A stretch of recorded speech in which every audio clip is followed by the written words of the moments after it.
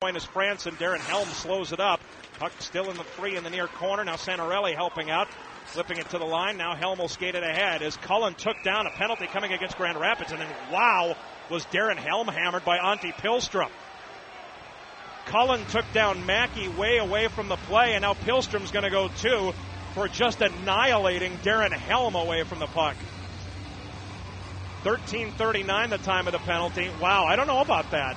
Helm tapped the puck ahead, and Pihlstrom, that looked worse than it was. Helm got spun around on, honestly, not that bad of a hit from Antti Pihlstrom.